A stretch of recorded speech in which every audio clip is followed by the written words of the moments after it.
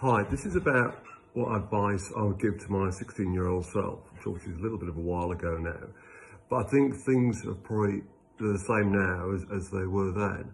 I've been working in recruitment for a long time now, and also talk to people at the end of their careers, so when they're in their 60s and they're leaving work after 40 years, they all say exactly the same thing. And when you say, what are you going to miss about work? They all say, I'll just miss the people. I won't miss the job itself or the travelling or the offices, but I'll miss the people and the friends I've made there. The most important thing in work is the people you work with. Either your manager or the people that you manage yourself, hopefully you become a leader, or the people you work alongside, often for a long time. You can know some of these people as well or as better than some of your friends or your family sometimes, because you get very close. If you're good at managing relationships with lots of different people, whether you like them or not, whether you're very different or you're from different backgrounds, if you're good at managing those relationships, you'll do really well in work, whatever field you choose to do.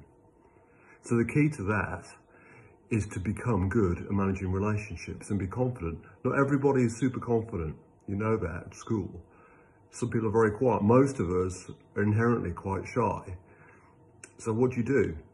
The key to that, and it can be taught at a very early age, before you start work, is become confident in yourself, and become confident in talking, and importantly, listening to other people.